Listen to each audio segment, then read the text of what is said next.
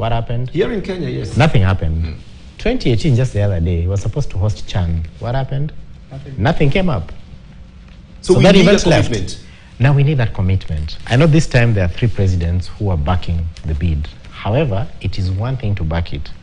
If I become a bit political, in 2013, we were promised 5 state-of-the-art stadia. Bernard, have you seen any? Please, Bunge, in case you've seen, please point it out to me. So now that's what the problem is. Yes, okay. The talk is big, the action is 0. And I hope that this time round, here is what is bothering it will me be a bit, different. gentlemen. Here is what is bothering me a bit. The stadia that we're talking about refurbishing at the moment are not the ones that have been selected for this tournament. I know the Meru Kinoru Stadium is being refurbished. I know that Kirigiti is being refurbished. But now we're also talking about Kipkeno, which has had a problem. Wilfred, you know this about Kipkeno. It is not about refurbishing that one. That one has to be rebuilt. It has to be rebuilt. And remember that, it has been done for the last or more than 10 years, since it was started. Yes. And that is where the big problem is. Actually, when you look at even Kasarani, because what I understood and what everybody has been talking about is that we should have a football stadiums. Football only. Football only. Because that is where you want the fans to interact with the footballers. But if you see Kasarani, people will be like 20, 30 meters away from the gentlemen, I will have to tell you, we live in Kenya and we live in Africa. We're not going to have that soon. We need a multi-purpose stadium because we're still trying to build everything else. like you're saying, we need infrastructure for every other sport as well. So if we can't build a stadium for volleyball, for basketball, we've got to have a multi-purpose stadium. My question is whether or not we'll be ready. That is the big question. Let me tell you, Lady Luck has smiled on Kenya, Patrick. I don't know whether you've considered this. That time lucky. This time we'll be very lucky. You know why? Because in 2027 we'll be having our elections. So this has to proceed. This is has to go on. Yes. This is our trump card. No, he's right. Bernard, it will happen. When I asked Ken earlier on what worked for him, he confused me because he told me what didn't work for him. So now I don't know what he's talking about now. I agree with him. Saying the election will work for AFCON or it will not work for AFCON? The election will work for AFCON. Will work. If you're running for any office in 2027, will you also be? I need something to show the electorate. Look, this is what I've done. Oh, okay. I've brought you this. No, Ken. Yes. And you'll get it wrong. The electorate just wants to know whether they will have food today, whether the fuel will go. Bernard, it will happen. No. I'm convinced. Give me another reason. Bernard, I'm convinced it will happen. You know why? How do you explain it? I'm convinced it will happen because first, there are 3 nations here. Correct. Will Kenya want to be the one? And you see, not all nations will Kenya be the one elections that wants to pull the bid down? Hell no. It can't happen. And what he said, by the way, is very true. We all know how projects end. Towards that next election, everything comes up. Now, the fact that there are 3 presidents who've committed that is going to be done, I don't think there's any one of them who wants to be the one that pulls everything back. Let me play the devil's advocate here. So it's 2027 and it's AFCON and there's elections in Kenya. And you're the president of CAF or you are the federation president of a team that is playing in AFCON, would you like to play, from what you have seen in the papers of past elections, would you like your team to play in Kenya? Or the finals to be played in Kenya? Or the quarters to be played in Kenya?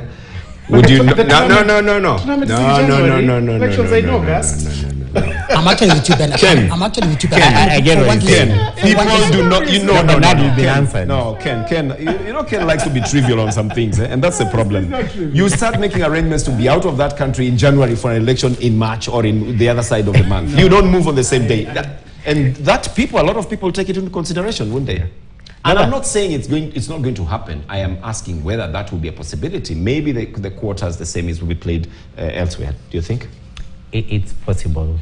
It's possible. It's possible. Because politics, the moment there's elections, we all know what happens with the environment. Okay, but we are digressing. So you are saying that the politics might help the infrastructure to be built as a promise, and to get some political mileage. When you come up and stand and say you want to be re-elected, what are you going to use? Say to Sema Tajenga Stadium and this is courageous. And this is to Korea and Ken. Must we as a country just do things because it's an election? Exactly.